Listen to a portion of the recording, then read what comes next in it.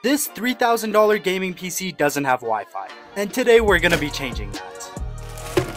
This is a PCIe Express Wi-Fi and Bluetooth card that plugs directly into your motherboard. Installing it is quite simple. You just gotta figure out which lane you're gonna install it on and take off the back bracket, and then you slot the Wi-Fi card into place. Now that the Wi-Fi card's in place, I can install these antennas onto the back. With those installed, we can see if it still works. As you can see, we now have Wi-Fi capabilities, and we're getting some insane speeds.